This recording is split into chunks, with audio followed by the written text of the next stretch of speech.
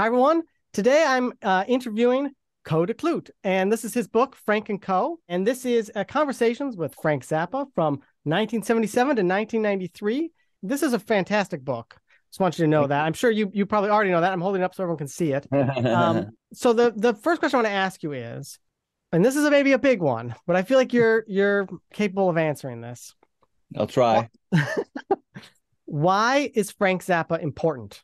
I think that he is important, like other people as well, who are in his league, because he shows you that if you are devoted to your talents and if you are willing to invest time and effort and emotion into exploring those talents, you can add something to the world, and you can add something to the world of art, or maybe even to the world in general. And the reason why he's still such a vital factor for many, if you look on the internet, so many Yeah.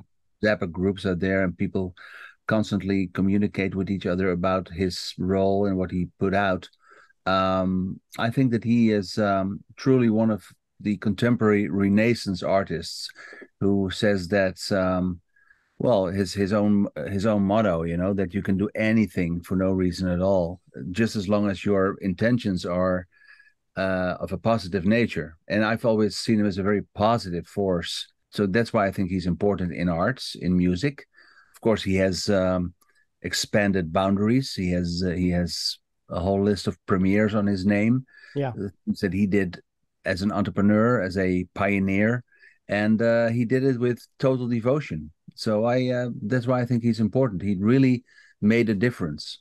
Are there like specific moments of your interaction with Frank um, that either didn't make it into this book or are in this book that are really important to you that sort of stand out as key moments in your relationship that you built with him? Well, there's stuff that happened that is not in the Yeah, book because I found it too personal, sure. or it's not a gossip book. Yeah.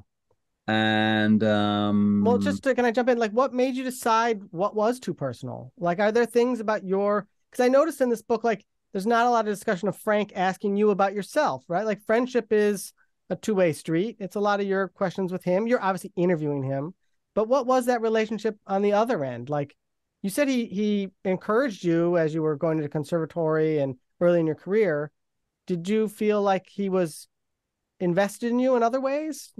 well, he was interested, and I also make music, and it's funny that you should point this out because I can't even remember if that's in the book, but Did you ever um, play music for him or show him any of your compositions? I gave him recordings I did with Menno. Yeah. And then one evening he called me up in my house here in Holland and about something. Hmm. And he says, by the way, I listened to your music and I got some comments on that because I like this piece, blah, blah, blah. But this piece needs a band and this piece is because we were a duo. Yeah. He pointed out some pieces and he says, you should do that with a band. And Right. then when I hung up the phone, I said, okay, listen, did I just get musical advice from Frank Zappa? Yeah. Okay, let's have a drink. And then we formed the band. All right. And then later I gave him the CD and he laughed. And so no, but of course he was always very supportive and interested. But it was also a lot of work. I mean, I did Yeah. work, and he gave me opportunities. When his last big project, the Yellow Shark, he just arranged for me to have the radio world premiere of that thing It's incredible. Yeah. on Dutch radio. And when I was got in touch with the German organizers, they were very, very difficult about it and said, "Well, we don't know if we can." So yeah, but Frank says it's okay. So that Yeah. was it. It's done. Done. Yeah. Now, sorry to go into that other question. What are some of the moments that are in the book or those interactions that really you feel like defined your friendship or relationship with him? Well, it's just the warmth and the that incident that happened in '79 when with the Mm. press conference where all these Yeah. people were asking those stupid questions. He says, "Well, why don't you come over to my hotel tonight? We'll Mhm. we'll be together." And that was then. And do Um, you think he gave you that time to talk to him one on one because he knew that you actually cared? I cared. He also knew I would put it on the radio, Yeah. and he preferred radio to the written press always Hmm. because you couldn't change his words. Hmm. And it was just he was just amused by the fact that every time he was there, I would show up. It was Yeah. like a reliable factor. Yeah. Co will probably be there, and I wasn't. So, and then of course when I went into the business, things went fast, and he Sure. started introducing me to people. The interviews with Frank Zappa you place them as transcriptions. Yes, There's a lot of um, moments when reading it where I'm thinking, wow, this is incredible because I know how things will pan out for his life and his career. And so it's really interesting to see how to have that sort of time capsule. And I think that this book is, if anyone is really interested in Frank Zappa and wants to sort of get a sense of how he approached what he did, this is a really great way to do that. I don't want this book to be regarded to be pretentious. Mm. It's not a biography. It's not Yeah. complete. The only thing it is my personal experience that I want to share with people. And I had the opportunity, thanks to a few people, among them my father, to befriend my idol. Yeah. And when I was 18, and that was so weird. And the first picture in the book that I took of Frank, I made with my mother's camera, that I borrowed from her, and Yeah. I had a little cheapo cassette recorder, and then that's where it all started. Because Frank is so much discussed and so well documented, and so many stories about him, that et cetera, et cetera. I just want to present people my personal appreciation to him and to our friendship. And I would never call myself a friend of Frank Zappa's if he had not told me that I could do that. Yeah. And he would always sign letters, and when we were on the phone with each other, it was always friendly. And one journalist said that the vibe of the book for him was represented by the way that Frank looks on the cover. Yeah. Because Yeah. he's just a friendly guy, he's just having a good Yeah. time. My friend Menno made that picture. That's what I wanted to share. I never intended really to write that book, but there was two people pressing me to do it.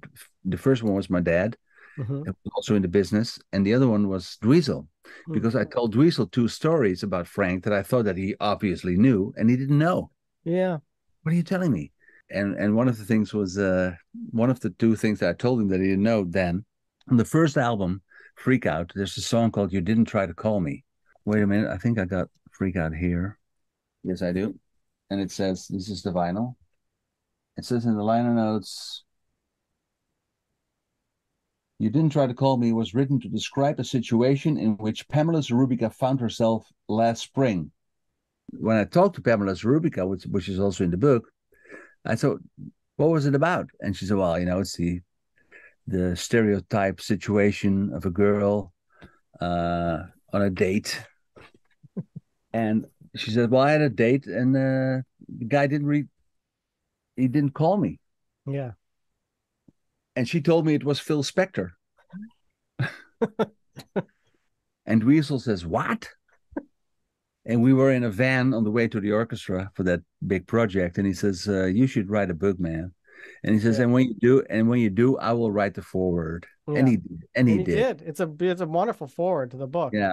Dweezil is such a great guy. And I hope to work with him again real soon. And of course, he's the only Zappa carrying the torch of great musicianship. Yeah. Yeah. I mean, he's an incredible musician.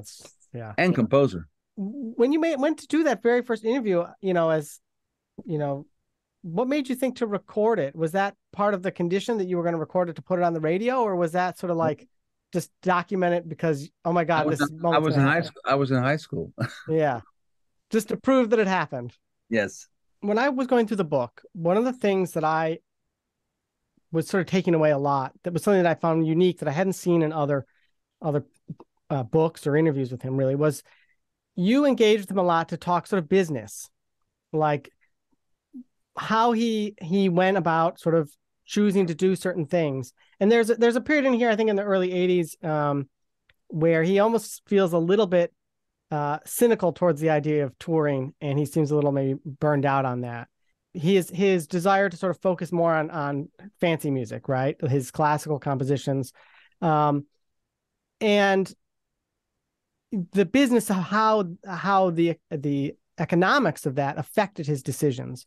the cost of having to hire a whole orchestra and deciding that that's just too expensive. So he's not going to write for whole orchestras anymore. He gives this statement about how even just the cost of having all the manuscripts handwritten out is so expensive that he could just buy another Synclavier, sampler. And for anyone that doesn't know, that's a computer sampler. It was very ahead of its time, very groundbreaking way to make electronic music.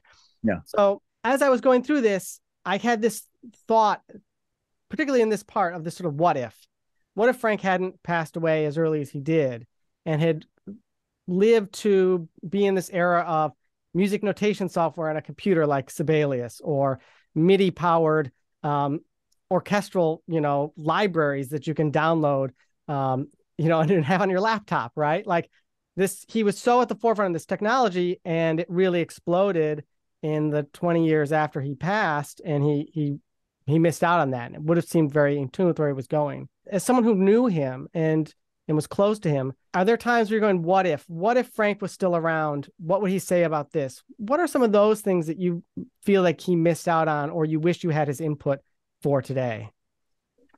Do you know who Donald Trump is? Yeah, of course. Yeah. You know what I mean? Yes, sure. Yeah. You know how many Frank Zappa freaks from the United States tell me, where's Frank when you need him? Yeah. Yeah. And of course the what if question is always very hypothetical. I mean, he was I don't want to sound cynical or dark, but I mean, some people that were very close to him, like George Duke that I work with, thanks to Frank, I had the opportunity to work and still work with the most amazing talents. And George Duke was a dear friend. And he said, sometimes when I saw Frank work and rehearse with us, sometimes I just felt that he sort of knew that he didn't have much time. And that's why he stuck so much in a relatively short time frame. He when he died, he was 52. I know. It's crazy. So if you look at his legacy, I mean, how are you going to do that in 52 years? I mean, even if you start in diapers, how are you going to do that? The music that he put out, besides the music, all the other stuff that he did, how are you going to do that? So it's your sort of lifetime. So there may have been a factor that he sort of knew that he had to do it now. And and of course, I often, because I think of Frank a lot, and of course you see stuff happening today that you think, what would have happened if he was still around? How would he deal with artificial intelligence? How would he deal with Trump? How would he deal with Biden? How would he deal with the fact that there's a war in Europe? Yeah. I in the conversations I had with him, we heavily discussed the whole Iraq and the Gulf War and stuff like that. And he was so the guy. I don't want to use the word guy. The man was so hyper intelligent, and he kept track of everything that happened in the world. So his opinion about the Iraq Contra affairs, about the Gulf War, about all the stuff that happened with censorship in the United States, he was so on top of things and was such a spokesman for a lot of people that he would have probably just continued to do that. On the other hand, I work at the Conservatory of Amsterdam at the jazz department, where I run a department called music business. And what I often say to students who are totally into the jazz world, I say, what would Charlie Parker do had he lived today? Because a lot of people don't know, and there's a Zappa link there. When Charlie Parker, before he died, had one big wish. He wanted to go and study composition with Edgar Varese. Oh, wow. In New York, Yeah. Who was Frank's big idol. What would have happened with the alto saxophone literature had Charlie Parker been alive and had studied with Edgar Varese? You know what I mean? So, but that's what it is. His catalog is huge. They're still putting stuff out, right? It's at times it's overwhelming, but I think that's why those of us who are Zappa fans continue to be engaged, because there is just so much there. Yeah, it's like you can't listen to it all totally. In your conversations with him, it's very clear what a true and honest super fan you are. You know all his recordings. You know all these little details about other live performances. Stuff about bootlegs. so at times it seems like you almost know a little bit more than he does, right? Um, and sorry, the last thing is you're also very educated about the compositions too, right? You're not just someone who listens to the music and likes it because Well, of you know, Frank's attitude. I'm a musician slash composer slash producer, and Yeah. production has always been my main drive. But I did go to the conservatory. I did study music and electronic music, and Frank knew that. Yeah.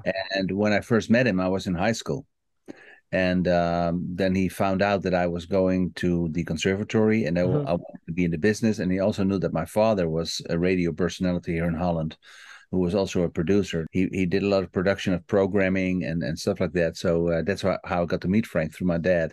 Yeah. And so he knew that I was interested in that. And that's one of the things that I've always find so rewarding, is that when I made my first baby steps into the business, he was always Hmm. very supportive and Yeah. asked me, how you doing? Can I help you? Is there any stuff that you want to do that I can help you with? And when I really went into the radio and media and music business, that just progressed and became more and more of a cooperation rather than the master pupil. Sure. Yeah. Well, that was sort of what I was curious about because, when you're working with Zappa, a deal is a deal, right? Like sometimes you ask him something and he just says like, yes. And it's like, that's it. Like it's done. It's agreed upon. And it's going to happen. That's right. But And sorry to interrupt you, yeah. it goes both ways. Yeah. So if I told him I will do this and this, I'd better do it, Yeah. Well, and I did. yeah, he And gave you some incredible opportunities. It was yeah, really amazing. but you don't want to mess up. You don't want to Yeah. disappoint him. And it was always, and what all his band members said, and I don't want to compare myself with any of his band members because I was never on a stage with him. But Yeah. um, they said one of the drives that we had, in my talks with Flo and Eddie, for instance, Yeah. is okay. We wanted to do a good show, but the main goal was to make Frank happy and or laugh. Yeah. That's an And incredible, I mean, and you knew him, I mean, and you were a fan of his work. So there was a pedestal perhaps when you first engaged with him. But why do you think that relationship continued, that you were always striving to make him happy in that sense? Or why do you think that band members always felt that way? What was his charm in that sense? well, one of the big talents that Frank had, and this has been confirmed by a lot of people that I still work with, is that he was capable to let you do stuff that you, before he asked you to do it, you were not aware of that Mm, capacity in yourself. He yeah. would he would lift you up. He would challenge you. I mean, I'm working very, very closely now these days as a orchestral manager, so to speak, with Steve Vai, Yeah. and Steve is a perfect example. That Steve said he made me do stuff that I didn't know I could do that, Yeah. Yeah. and he had a big talent for that. So he talked to if you talk to people, unfortunately he passed away, but I mean George Duke would also say that he just enriched my musical life. Hmm. He just opened doors for me, and I didn't know that it was possible, and he made me do it. Yeah. Yeah. That was a big talent of his. Do you when you were doing those tasks for him, or let's say mixing that one radio show, I think the broadcast for, which was you were pretty young, I think like early 20s, I think you were doing that. Yeah, that was the 1980 show in Rotterdam. It was in May, so I had just turned 21. Wow. I mean, you must have been, how did you, I mean, you must have been super nervous. How did you feel? Nervous was not the word. I was just in a different universe. Yeah. Okay. No, I mean, here you are at 21, music student, and of course, I knew all the people from the radio station, and they were baffled, and I still don't know if it was a joke by on Frank's behalf or whatever. But he says, okay, he said to the big radio station here, okay, you can record my show. It has to be multi-track, and the mix should be supervised by this friend of mine. And of course, he knew that my father was working for that same radio Yeah. company. So one of the demands that he had is that I would supervise the mix. Now the engineer who lives around the corner here, and I saw him this morning on his bike. He's now Uh-huh. a pensioner.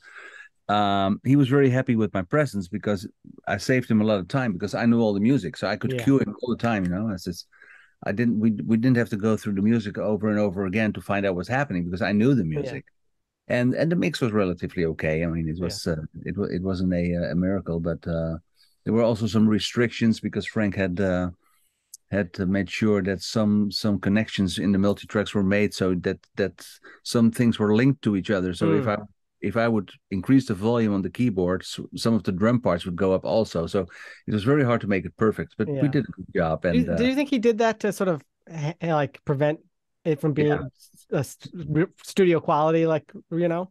probably, and that radio recording, it was broadcast, and it has been bootlegged many times under different titles. I think Yeah. the latest version, I don't have any of them, by the way, but maybe one. But the latest is called Ahoy, because that's the name of the venue. Yeah.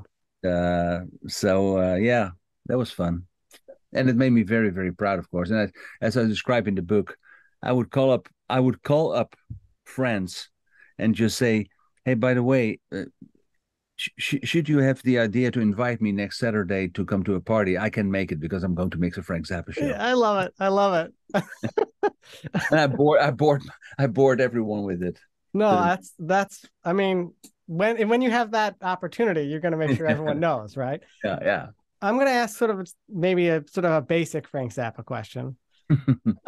If someone who's, let's say, listening to this interview and they've never listened to a Frank Zappa album before, what album would you tell them to start with? Leather, Oh, okay. All right. because that has it all. Now, if you had to tell them what album not to start with, what would you say? That's a good question. Um,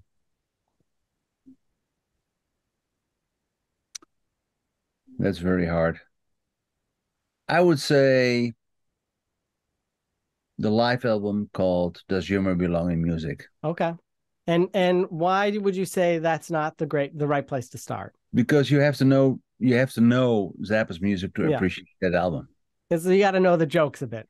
And yeah, and you have to be somewhat immune to electronic drum kits. That's very fair. Very fair, yes. Do you have a favorite Zappa album or individual track? Um, Not really, because there's so much, and I've been Yeah. living with it for such a long time. But if you really would push me, I would have to go back into my childhood and experience the amazement of discovering that world, and that would be Yeah. 200.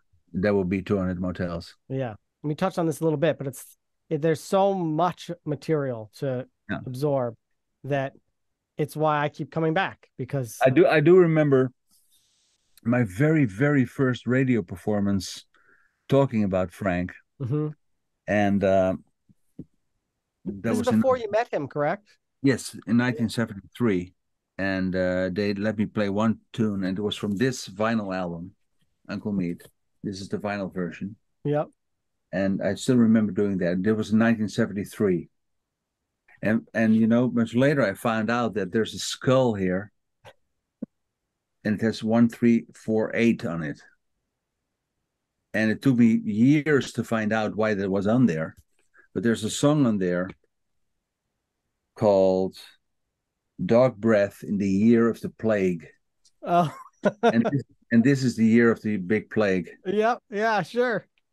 Yeah, well, see, these are the little tiny hidden clues that are in Frank's music all the time. I think, you know, when that time I began to really get into Frank's music, Yeah, he had already passed at that point. I'd been familiar, I'd heard Peaches and Regalia, stuff like that before he had passed away. But, I would say probably when I was in college is when I really started to get into the catalog. And at yeah, that point, it was, all the albums were out. So it was like, what order do you go in? And maybe you weren't always exposed to things in order. And yeah, that's one of the things that's, I think, fascinating about his catalog is how much that conceptual continuity there is between early albums and late albums and how things connect all the time. What are some elements of Frank's music that you're still finding today, or you're hearing in some of the posthumous releases that come out that maybe you didn't know or appreciate before, or didn't make those connections before, and the conceptual continuity of his work? well, you always find out stuff. If you haven't heard something, you find out new stuff, but Yeah. it doesn't really change my opinion or my total view on his work. One of the things that I uh, always find intriguing with Frank's music is that um, despite all the complexity, despite all the bizarreness and the virtuosity and whatever, the main factor for me is that there's an ultimate sense of beauty.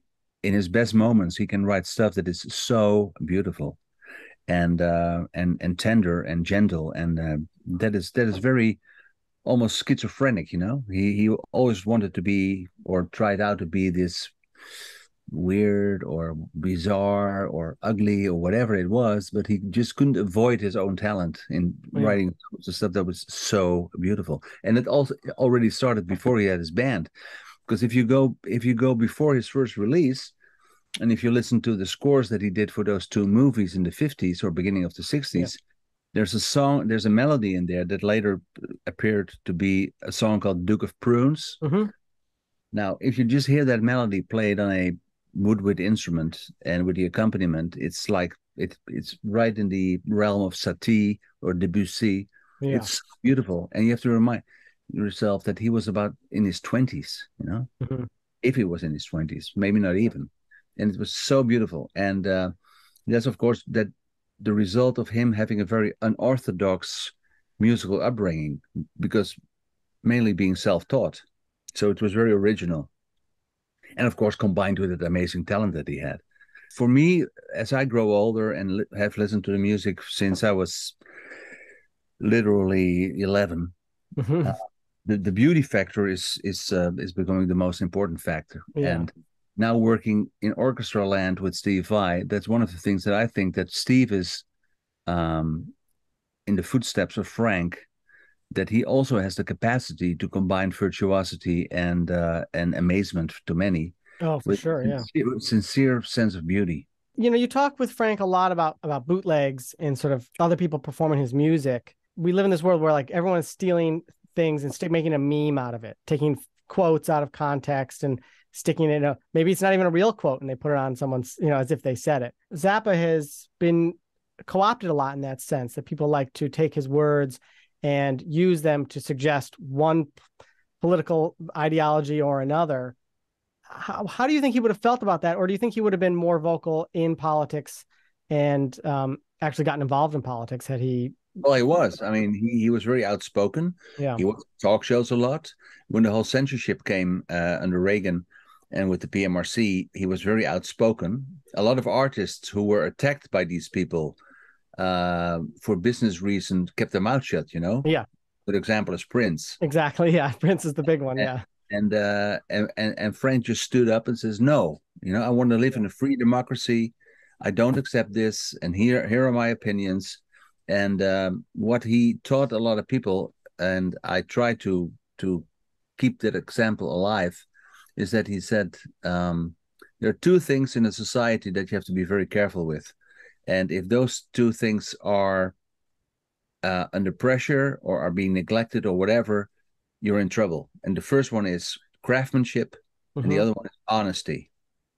Yeah. So the combination of craftsmanship and honesty, I think, is one of the backbones of his entire catalog. That is the common factor in everything that he did. It's devastatingly honest, and yes, and very well done, and very well done. Frank, in interviews, especially on TV, if you look at interviews on Letterman or other places, he can be very sardonic, right? And cynical and very dry, perhaps. Do you think that was a sort of character that he was playing in a way to contrast the image that his music sometimes brought? Or was that him? What's your thought on his presence? Well, I never want to try and speak on his behalf or think on his behalf, but my personal experience is that one of the things that was so baffling about his personality was his honesty. Like I said before, craftsmanship and honesty. So he would just give it to you the way it was, and a lot of people don't want to hear that. Some it could also hurt people, his honesty, but it was honest. Yeah.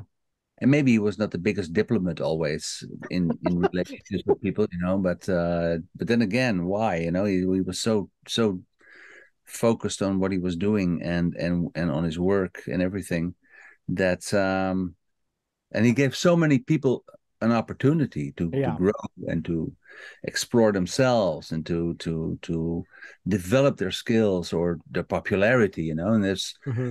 a lot of people who got a big break thanks to Frank. Not all of those people made good use of that. Yeah. Some of them did. A lot of people did. Of course, there were people who were already famous entering the band, like George Duke was already famous. Hmm. Flo and Eddie, Yeah. people like that were already making a name for themselves. But other people who started out with Frank later became popular. And when they stuck to those principles of being honest and doing your work and paying your dues, they would be very successful, like Vinnie Colaiuta, Steve Vai, Mike Keneally. And of course, you have that whole army of people who didn't make it. And those are the people who will gladly talk negatively about Frank. Yeah. Do you, And do you, I don't associate with that. to that point of sort of like coming in contact with him, obviously we're talking about people that were in the band and then left and how that changed their career trajectories. The interview with Flo and Eddie is really great to that too. They talk a lot about that, how it changed their approach to their own sort of the business of being band leaders. Yeah. How has Frank changed your approach to what you do, both artistically and through life as just a person? Well, there's a few people who were, when I was very young, had a big influence on me. Mm-hmm.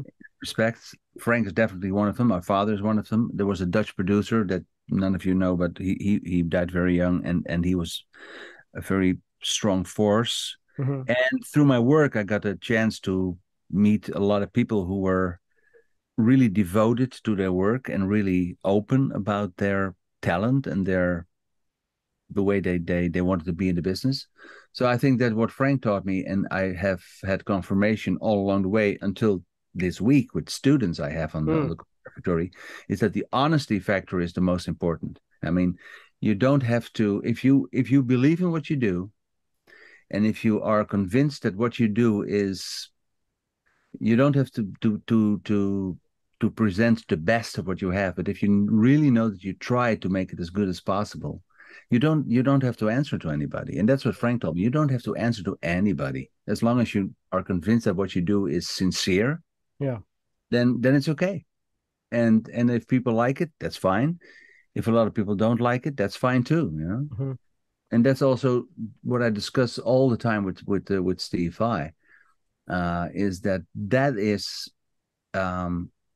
is what drives us. That is our drive, and that's why we talk about Frank so much, is that he showed us the way to be faithful to your own talent, and if you do it in an honest way, then why not? The why not question is there. Why not? Yeah. How does that sort of life advice or approach though change when the artistic talents that you're working the best at and giving it your all to answer to no one? When, in Frank's case or in Steve Vai's case, let's say, there's been financial success attached to that. How do those two worlds, function independently of one another? If those pieces you're making, like if Frank had not made Freak Out, would you think and if that opportunity hadn't come along, do you think he would have still been Frank Zappa at the end? Do you think he would have found a way to find his footing to make a name for himself? Or was that just a lucky happenstance? I think the answer can only be yes, because Freak Out was already that what you described. Yeah. Because he was a classical composer. Yeah. Whatever. He was a composer. He was a composer, yeah. And he didn't get his music played. Yeah. So he took an alternative route and joined a band. Mm-hmm. And so he already, the first steps in his career were already what you described. Yeah. And that's why I think the answer would be yes. His talent would have come out anyhow. Maybe not today, but that's another question. That's what he says himself Yeah. in one of the talks, is that if I had to start today, I wouldn't have a chance. But in those days, for him to make the decision to try to get a foot in the door through rock and roll was a wise decision as a composer. But he was already composing then. I was thinking about your interview in the book, right? with Flo and Eddie, and they talk about the effort that went into sort of almost reforming their image after Frank, so that they could get other types of work. Having gone from the Turtles to Zappa, and then trying to find what their new path was going to be. Eddie even references his disappointment in songs like Magdalena. They sort of suggest that Frank, in some ways, is like self-sabotaging, like to prevent himself from reaching the level of fame or success or popularity that he could have with his talents, by sticking a lyric in here or there to make it unfriendly for radio. Or what's your feeling on that? Do you think that he was intentionally doing that, or yes, you do think so? Well, when I was in Paris, when he did the Pierre Boulez recordings, we had a lengthy conversation, which is for a major part also in the book. And he is talking about an album that he put out called The Man from Utopia. Yeah. And there's 2 songs on there. One is called The Dangerous Kitchen, and the other one is called The Radio is Broken. And he said that people in his organization, in his office, like his wife and his secretary and other people, were just begging him not to put that on the album because they thought it was so ugly. And he says, but, and of course, and that's one of the mottos. And I should run upstairs and show you a business card that he once gave me. One of the big questions, and I also use that as a motto in the book, is that Frank had one thing that he always said, that if somebody tells you that you can't do something, the only question that you can ask is why not? Yeah, right. Yeah. And he even had a company called Why Not. This is the business card that he used when he was in the doing business in Czechoslovakia and Russia. Yeah. Now, I'm wondering, like, what happened to that company? Nothing. Right, it would have been part of the Zappa family trust after he passed, right? I mean, yeah, but it was just, it was of course a lot of I don't know the real details, but yeah, it was a lot of PR kind of stuff, very connected to his personality. So yeah. when he got sick and didn't do it anymore, and of course, as I write in the book, is that the U.S. government said to Václav Havel that they didn't want him to do business with Zappa. You've played, I think, such an amazing role in your whole career of getting Frank's music a lot of radio airplay and attention. The supplement show, which you talk about quite a bit, and of course the interviews that supported that, which everyone can read in Frank and Co. Mm-hmm. But I think then also these live performances, with Steve Vai. Can you talk a little bit about the Steve Vai performances? I met Steve in '82 when he was in Frank's band. And then I was with my good friend Menno, I had a little production company in the 80s, and we did all kind of odd jobs. And one of the things that we did was importing in Holland Steve Vai's first solo album called Flexible. Oh, wow. Yeah. Yeah. And I just whipped out, this is, Laurel Fishman is a very famous rock and roll person and a good friend of Frank and Steve's. And this is the handwritten contract from 1985. Wow. In which it said, you may refer to yourself as official distributors of Steve Vai merchandise, but not exclusive, okay? I love this. Look at this. And this is an original Laurel Fishman contract. And so we started doing that, and then Steve and I lost contact for a while, and then in the late 90s I decided to establish the contact, and I made a big radio special with him, which was basically just based on his career. Sure. I said to him after doing the interview for that radio special, which was in Sacramento, California, I said to him, do you have any dreams? And he said within a second, yes, I do. I want to work with orchestras. And then some sort of naivety, or I wouldn't use the word stupidity because it's turned out to be very nice, but I just said, okay, I'll fix it. But the only orchestra I had access to was the Metropole Orchestra in Holland. So I started creating funds and writing subsidy plans and all kind of stuff. And so I managed to get a huge, lush budget in the beginning of 2002, or I think it was 2003, to do the first performances with the Metropole Orchestra and Steve. And then 2 years later, it was such a success that 2 years later we did it again, and we brought in television. And they recorded it professionally, and Steve put it out as a DVD. which is called Sound Theories. That was a big success, but then that was that. And then I thought we should have a next step. So I put him in touch with a symphony orchestra in the north of Holland called the North Netherlands Orchestra. And I had already worked with them with Laurie Anderson and Lou Reed and Terry Riley and Todd Rundgren. And I said to the artistic manager, Marcel Mandos, great guy, you should work with Steve Vai. And so he commissioned him some orchestra pieces, and there was a whole Steve Vai festival. So that was a big success. I also commissioned him to write a saxophone quartet, which is not finished yet. Okay. And so things were building up. Yeah. And about 5 years ago, Steve decided that he really wanted, besides his fame as a guitar virtuoso and a guitar legend, he wanted to more and more explore and develop his composership. Mm-hmm. And so he sort of commissioned me to do that. We just finished another concert with the Metropole at a new festival here in Eindhoven in May. But what we did is, and that's pretty unique, last year we spent 3 weeks in the studio with the Metropole Orchestra and 2 weeks with an orchestra from Finland to do studio productions of all Steve's orchestra work. Wow. Wow. And that's going to be released whenever he has time to finish it. Yeah. And with the Philharmonic Orchestra from Tampere, Finland, a beautiful town, Tampere, we are now going to do 1 or 2 shows in September, live performances of that music. Yeah, sure. So Steve has now appointed me to be the official title on my business card is Steve Vai's Manager of Orchestral Endeavors. I love it. I love it. Me too. Yeah. So I work a lot with, and I really believe that the same as with Frank is that besides being a great performer and a great guitar player and band leader, etc., his compositional talents, his very unique language as a composer is something that for me connects him directly with Frank and Debussy and Fares. Yeah.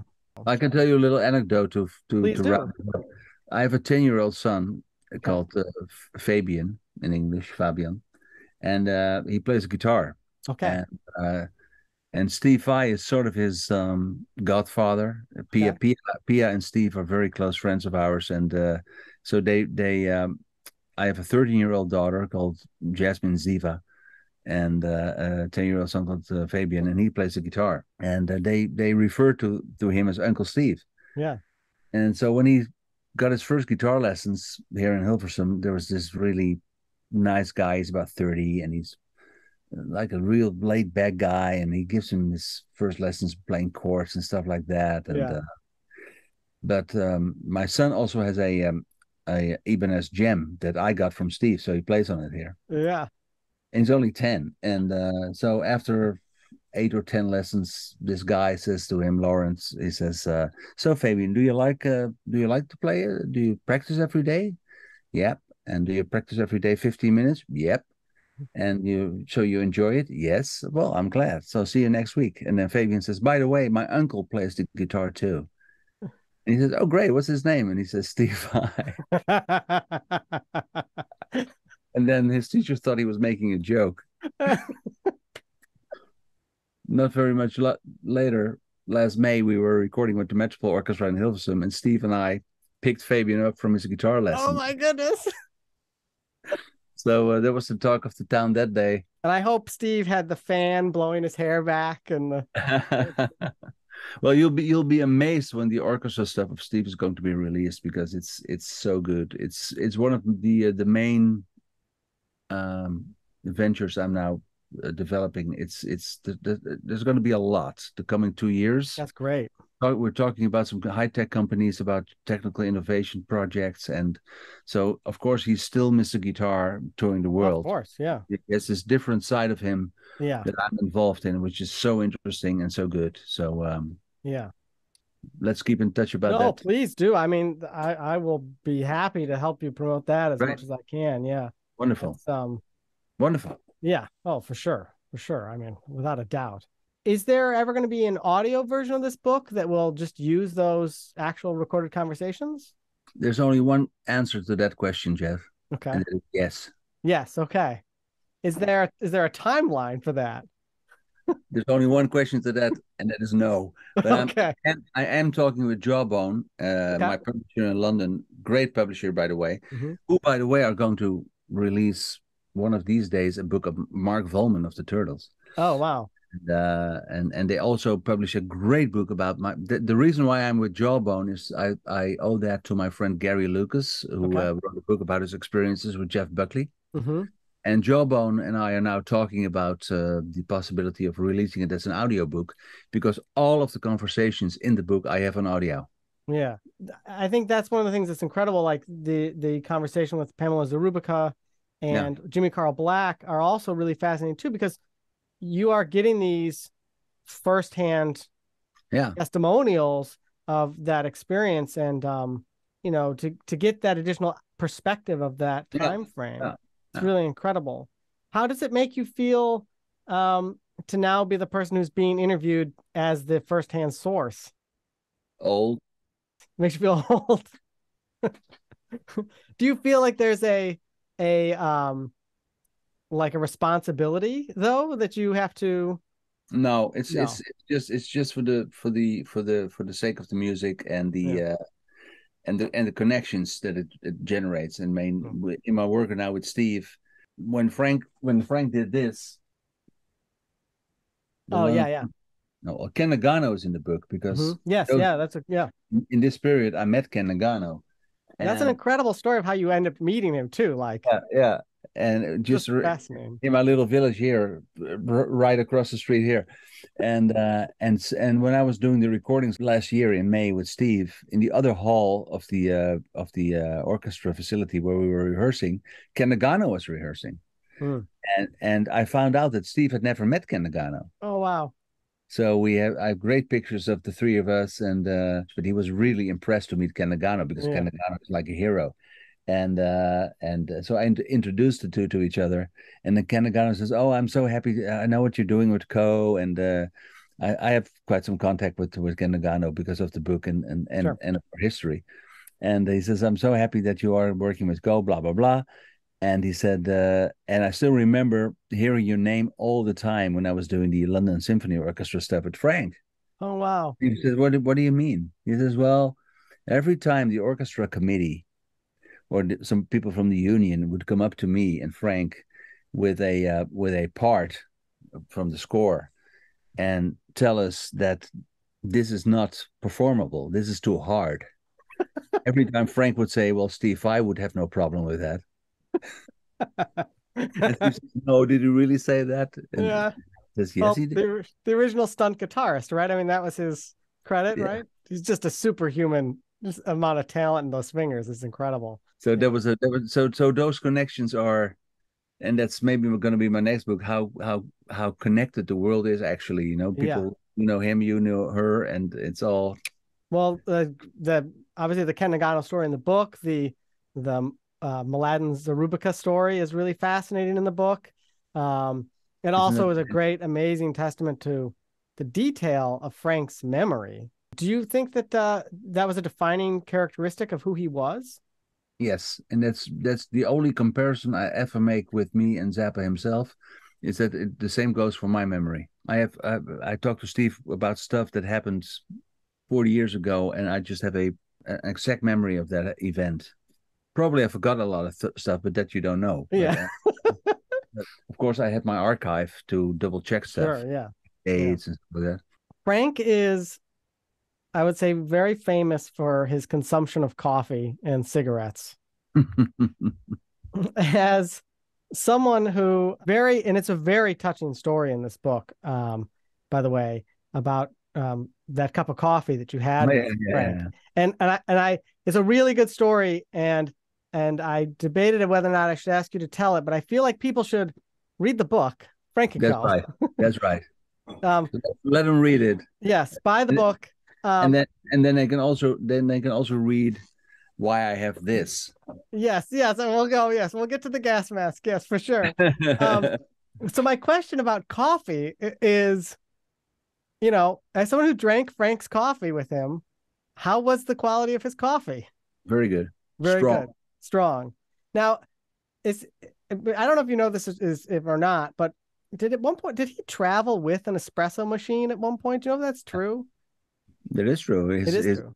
His bodyguard, who I also knew, who was a fantastic character, John Smothers, who unfortunately passed away also. He was carrying around that coffee, I love it. which he hated. Always have to make that goddamn coffee, he said. And Yes. Can we talk a little bit about that gas mask? sure, let me get it out. Yeah.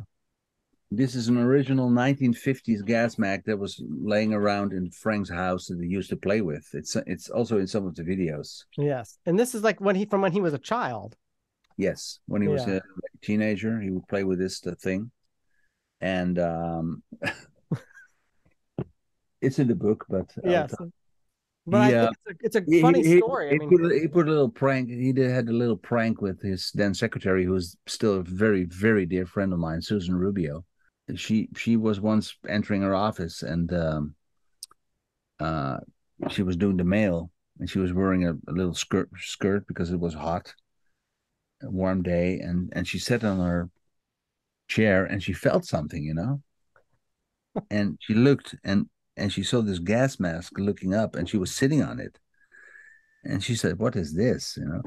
And she hears giggling, and she turns around, and she sees Frank and John Smothers, his buddy, peeking into her office and go like little tiny. what a great joke. Yeah. And as I say, the book here is one of the great composers from the 21st century having fun with a gas mask and a secretary. And I mean, what is it? Acting very and childish in a way. Yeah. and she took it, and she could take it home, and she said, "You can have it." And then I was at the LA airport going back to Amsterdam, and I had it in my hand luggage, and there was this huge guy at customs or security. Yeah. And so my little hand baggage went through the X-ray, and he was on his own. And I don't know how I describe it in the book, but this is what happened.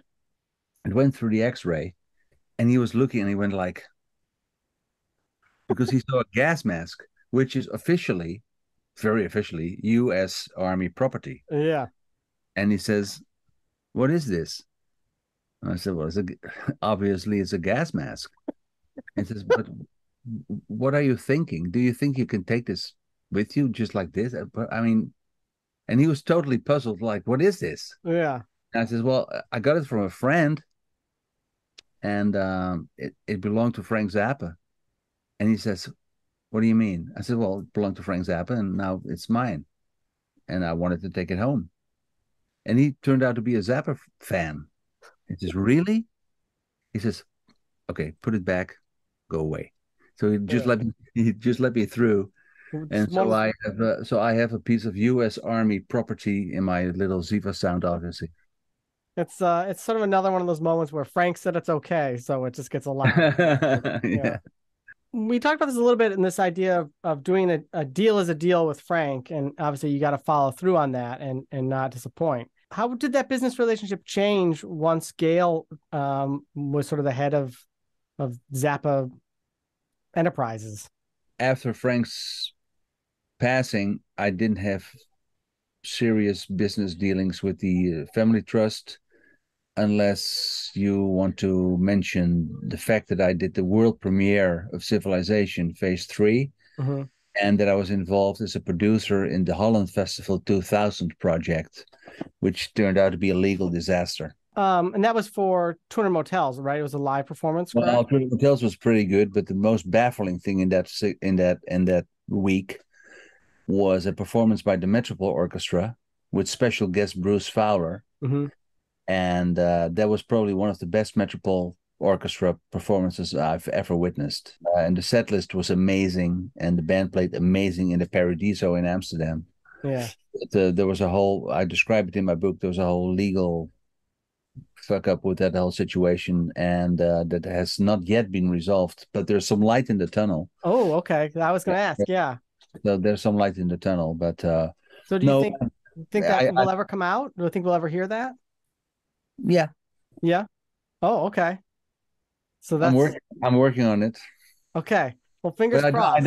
I don't have any contact with the Zappa Family Trust. I do have a lot of contact with Dweezil though. Okay. Because I produced a very big concert in I think it was 2017, an evening called Dweezil Zappa's Orchestral Favorites, where we did pieces by Zappa, pieces by Steve Vai, and by Dweezil. And Oh wow. we commissioned him to do a piece for orchestra, which was orchestrated by his bass player Kurt Morgan, which was a charming piece, 12-minute piece. And so my contact with Dweezil is very nice. Well, Co, thank you very much for talking and sharing your stories and memories here. Um, I really would like to encourage people to purchase the book, Frank and Co. I think the experience you had as, just like you said, a high school student, getting to meet him, that first interaction is really incredible. And then all those subsequent, years of continuing to meet with him, your sort of own sort of like development as an adult and responsibilities growing and changing, and that very touching sort of cup of coffee at the end too.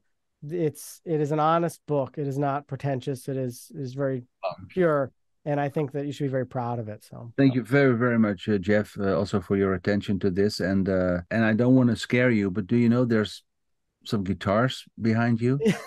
Yes, there's one or two perhaps. Yes. Yes, there's a few hidden there.